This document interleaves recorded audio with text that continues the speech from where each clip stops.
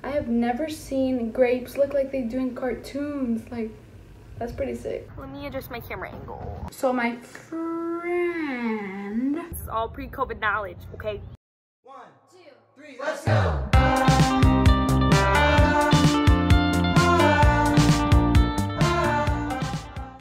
Hey guys, welcome back to my channel, and if you're new, what's good? So today I'm going to be talking to you guys about moving into college, more specifically in like the Long Beach area, because I mean that's where I live. But we're also gonna, by we I mean my friend Chloe. Hello. Since a lot of people decide to dorm right after high school and I didn't dorm, my friend reached out to me and she asked me if she could be in the video, and I said yeah. I mean, I don't want to give you guys false information, so I'd rather have it straight from someone who actually dormed. Before we get started with the actual tips though, the first step to anything having to do with moving in is deciding what you want to do. Every scenario is different. Some people want the full college experience and they want to dorm right out of high school. Other people just want to be away from all of that and they want to live on their own. Okay, so let's get right into the dorming part. Once Chloe explains how to move in and gives her tips on dorming, I will be sharing my experience with moving into a new apartment out of high school, and I'll also be sharing tips on what kind of questions you should be asking when finding an apartment. So yeah.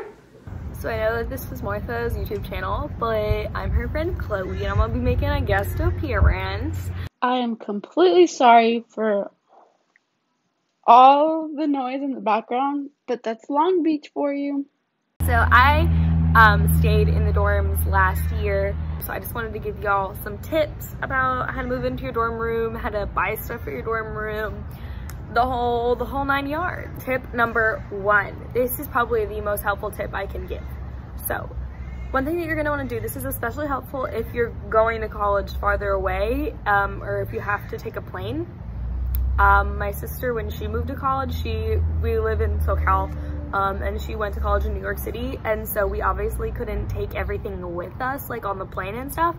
So what you're gonna do is you're gonna go to Bed Bath & Beyond, okay? And you can go to Bed Bath & Beyond, whatever one's closest to you. You're gonna talk to like a sales associate person and be like, hey, I heard you have this college deal, where basically you can like scan a bunch of items or things that you like in the Bed Bath & Beyond and you want for your dorm room, and then you can find the nearest Bed Bath & Beyond store. So for my sister, she was going to college in New York City, so we found like the nearest one. I think it was like in Times Square or something. They like tell the Bed Bath & Beyond in Times Square like, hey, have this order ready for this person. So then all we did was we just took like her clothes and her personal items and stuff like that, and we went over to New York City to help move her in. And then we went to Bed Bath & Beyond and they had everything that she wanted there in an order for her, like set aside. And like we just went to the front desk and we're like, hey, we need to pick up our order. And they're like, all right, cool. I'd like to think other stores do this. I don't know if they do, but yeah, that was incredibly helpful, and I don't think a lot of people know that. So that's my biggest tip, honestly, for moving to college. Tip number 2. So myself, I didn't go far for college, and I live relatively close. Like I could commute to the college that I go to, but I wanted to live in the dorms and get like the whole dorm experience, so I did. It was way easier for me to move in. And here are just some things where if you're within driving distance to your college and when you're moving in, and by driving distance, I mean like you're driving up in one day, here's what I recommend. Put everything in a suitcase, or multiple suitcases, as many suitcases as you need, or a box of some kind. One of my friends, she's also went to like another college that's really close, and she just had like all of her stuff kind of loose, and it didn't really like have a box or something. And then it was way harder for her to move in just because she had to take so many more trips because she couldn't logistically carry all of it. My parents and I took 2 suitcases, my mom took one, and my other mom took one, and boom, we were able to take all my stuff up to my room in one trip. The same works for boxes. I just recommend suitcases though, because you can wheel them. That's nice. Tip number 3, leave all your clothes on hangers. Do it. I felt so dumb packing like that, because that's like the worst packing move ever, but oh my god, it saves so much time. Boop, boop, boop, open your suitcase, take your clothes, put them in your closet. That's a great hack right there. Hack number 4, when you and your roommate are moving in at the same time, be very courteous and cautious of the fact that there's gonna be a million people in this tiny ass room, and there's gonna be a bunch of freaking suitcases everywhere taking up the room, and it's gonna be a tight fit. Like when my roommate and I moved in, I had both my moms and myself, and then my roommate had her and her dad, and there was just kind of like a lot of people in the room, so just try to be cautious of that when you're moving in. Yeah. Oh, really good hack right here, really good college hack. Number 5 maybe. Okay, so be careful what you buy before you move into your dorm room. You can buy things like bowls or like plates. I mean, don't buy a bunch, but like I bought like a bowl, a plate, like a couple of silverware, because like, you know, you eat meals in your dorm. I had like these cute little cubes, like they're wire cube things, and you like stack them all together for my dorm room, but I didn't know like the dimensions of my room, so I wanted to buy them for my dorm room to put under the bed, because here's another thing, in dorm rooms you have a lot of storage under your bed, so much storage, but use that, so helpful. And so I wanted to get that for under my bed, but I didn't know like how tall my bed was gonna be. So here's what you do. You have ideas of what you want, like things like that. Like I knew I needed some form of storage. You wanna bring a measuring tape when you move in. You're probably like, what the heck, why? I'm gonna tell you. Because then you can measure things like your closet, and then you can measure things like how much storage under your bed you have, like how tall is your bed from the ground. And then because you know the measurements, you can see things are too tall. Like originally the cubes I wanted were too tall and they wouldn't have fit under my bed. So they had smaller versions, so I got that. But if I didn't know that, then I would have bought something that wouldn't have even fit under my bed. I mean, obviously things that are gonna be the same for any dorm room, really, like maybe like some small decorations or things like that, go ahead and buy. For bigger things like storage, shoe racks, things like that, don't buy it unless you either completely know the dimensions of your dorm room, or until you've seen your dorm room and you've measured it. So that's why you bring a measuring tape, people. Also, you obviously have to get bedding, things like that. Go ahead and buy that already. Your dorm room will likely, your dorm bed will probably be a twin XL or a twin. Make sure you look this up first. Make sure you either get twin XL sheets or twin sheets. Make sure you get the right ones. Look up videos of your dorm room or wherever you're gonna be living so you can kind of get an idea of it. Microwaves and refrigerators, what do we do in here? So in my dorm, they actually provided them. Talk about it with your roommate beforehand. A lot of people just like kind of have an extra microwave lying around for some reason, but make sure you check with your school's guidelines, because a lot of them have to follow certain safety guidelines. That way they don't like blow a fuse or something with the electrical. Ooh, that reminds me, get an extension cord, but make sure, they call them surge protectors, make sure you get that. Basically this means that like if you blow a fuse, it will only shortage out the extension cord and not like the whole wall. This is mandatory in college. They insist that you get them like this, which makes sense. I mean, you don't want to blow the whole electric thing because you have too many things plugged into an extension cord outlet, but make sure that you have one because it's definitely important. So yeah, I feel like that's it so far of my college hacks for moving in. Also, for the record, I haven't heard anybody say these tips of like things to move into, so I'd like to think they're pretty good. Yeah, that's all. All right. Bye. And by the way, I will be in other videos. Okay, this is a whole series we got going on, so watch out for it. Give Chloe a round of applause. Okay, so the first step is to just decide what you want to do. If you decide you want to move out into your own apartment, then the next step after that is to start looking for a place to stay. So it might sound simple, but sometimes it can be really stressful. My first year of college, I think I went on Craigslist and I found my studio because it was all last minute. I didn't know what I was gonna do. I got the first place that I found this year. I started looking a month in advance for a place, and somebody at the CSULB office told me about a Facebook page that's called CSULB Roommate Finder.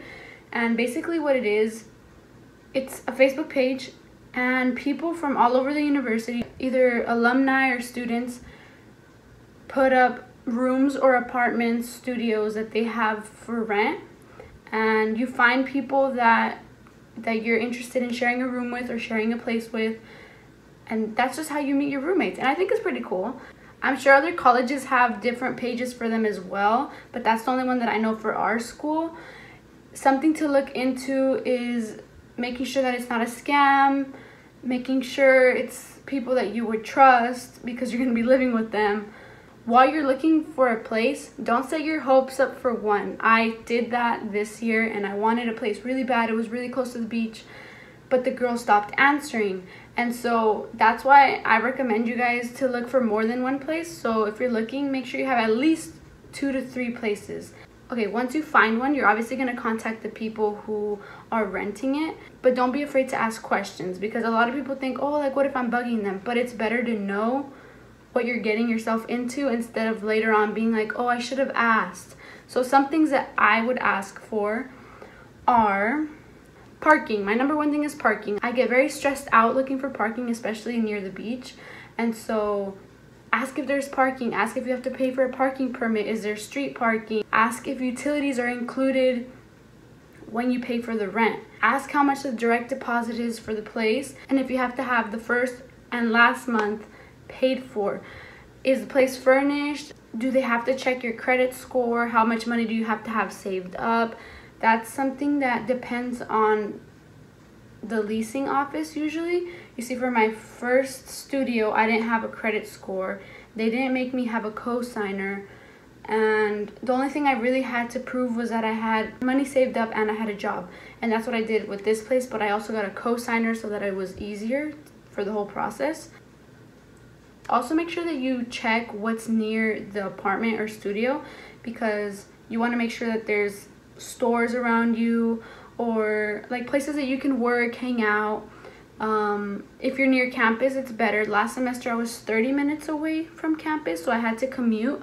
This semester I'm 5 minutes from campus, but everything's online, so I don't have to worry about driving to school. Also, ask to visit the place. Don't ask if you can visit, ask when, because you want to make sure that you see the place in person. You never know if they're just making it up and they just want you to send in a check. You know, make sure it's in the right location, they didn't lie, what's nearby. Look everything out for yourself. I heard a tip once to visit the area in the morning and at night, because in the morning it's usually calm somewhere, and then at night is when you see like how it really is. Usually after you finish asking all these questions, they'll know that you're interested and they'll send you an application through email. You print it out with all your ID, your information, all those things, and you'll take it to the leasing office where they run your credit and all your information, and then they'll call you back depending how fast it is. So the first time that I rented a place, it took them a couple of weeks to get back to me. This place, they told me the same day. They were like, oh yeah, you can move in next week. So you can't really do anything after that except wait. But while you wait, you could start packing your things. And honestly, for packing, I don't really have much advice. How Chloe said, leave your things on hangers. It's just so much easier. I've made that mistake before. In boxes as well. But yeah, that's pretty much it. Try not to have loose items. If you could get like little storage units that fit in the closet, if you're sharing the room, it's so much easier, because that's what I do. Make sure all your stuff fits. Don't bring stuff that you don't need. Oh, a tip actually that I do have.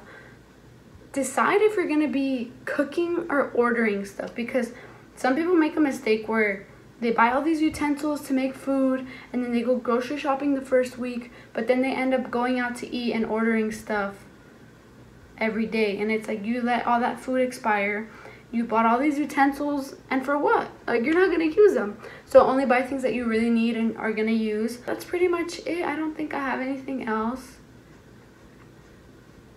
Let me know if you guys have any questions, if you guys want me to make another video regarding moving in and stuff. I don't know if you guys want me to answer other questions.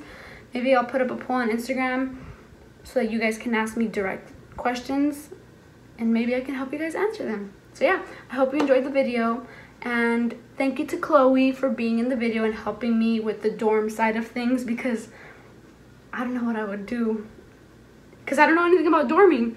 So thank you, Chloe, and thank you guys for watching. Hopefully you enjoyed it, and hopefully it helped you guys for your college experience. I can't even talk. Make sure that you pues. God, this is some cringy thing. I'll be like, Skin sweet, incomplete, but you know what I like. Hot love.